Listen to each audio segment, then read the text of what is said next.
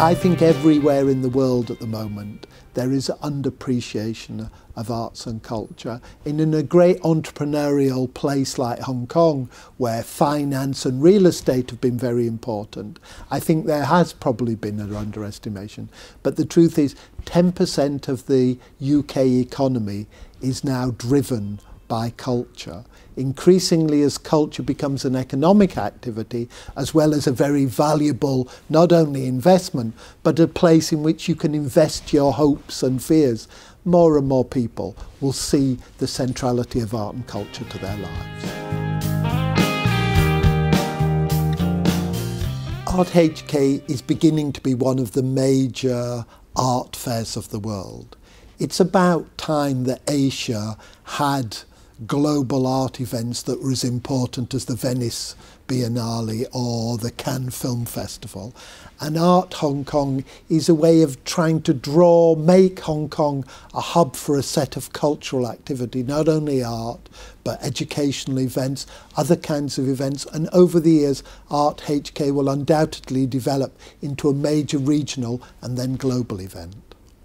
I think the great thing about this art fair is it brings the art from all over the world. So if you want to see a great European painter like Francis Bacon, you can see it. If you want to see a great Chinese artist like Ai Weiwei, you can see him. You can see Pakistani artists. You can see artists from the Gulf. Think of this as being the greatest supermarket in China. You don't have to travel all over the world to see the artists of the world. They come to you in Hong Kong. It's the simplest way. It's what Europeans called a one-stop shop.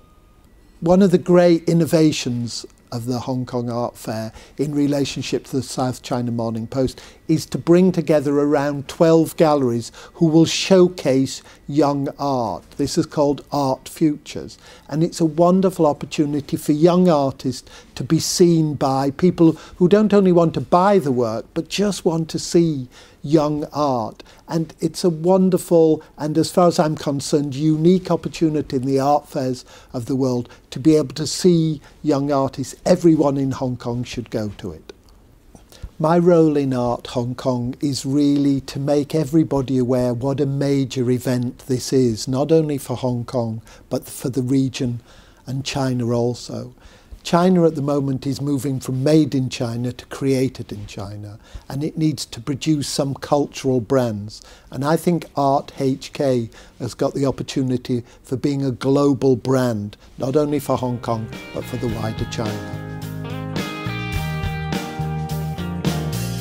When I came to Beijing and Shanghai in 1998, culture was not very central to the world of China. I think what has changed over the last 10 years is culture and art are moving much more central. So if you take Hong Kong, West Kowloon, the Art HK, the various festivals, there's no doubt that tourism, the economy, as well as culture itself will more and more rely on the art and the arts world. So the arts are moving centre stage in Hong Kong and in China more generally. That's why I think China's moving from made in China to created in China.